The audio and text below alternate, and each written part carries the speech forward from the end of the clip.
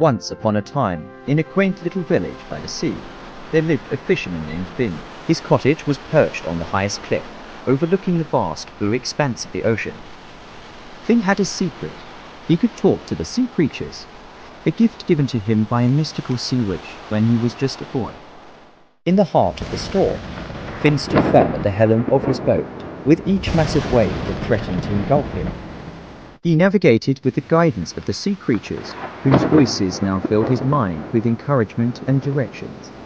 They spoke of a path, a safe passage through the chaos, a trail only known to the dwellers of the deep.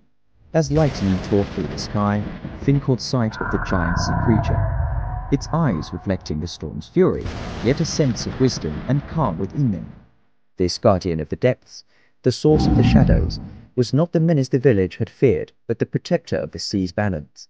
Guided by the creature's silent instruction, Finn steered through the turmoil. With each passing moment, the storm abated, the sea calmed, and as dawn broke, the villagers gathered at the shore witnessed the return of their hero.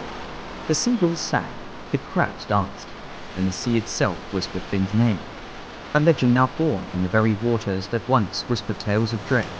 The sea, once a source of fear, had become a canvas of unity between man and nature, and Finn, once a simple fisherman, now the Sea Whisperer, a title bestowed upon him by the very heart of the ocean.